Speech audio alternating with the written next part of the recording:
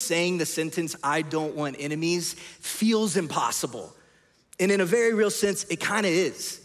Like, meaning I don't have complete control in that. I don't have 100% say in how you're gonna view me or how you're gonna respond to me or if you're gonna hate me. But here's what I can control. I can control my response. I can control if I'm gonna view you the same way. And I know that's true. And I would imagine a lot of us today, like, you know that's true, but I get this wrong so often. I'll tell you this story. A couple months ago, actually, we had some neighbors move into our neighborhood.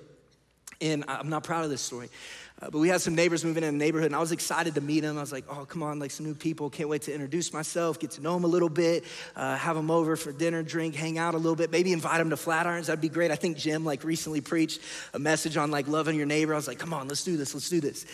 And within a week of this, I'm walking out, I'm going to grab some mail, and I'm walking back into my house, and I noticed something on their car that reminds me, I don't know how much we have in common. And just that quickly, right?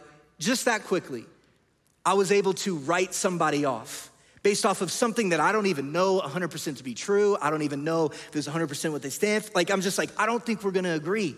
I don't know if we're gonna have a friendship. I don't know if they're gonna wanna talk to me. And just that quickly, I was able to write somebody off.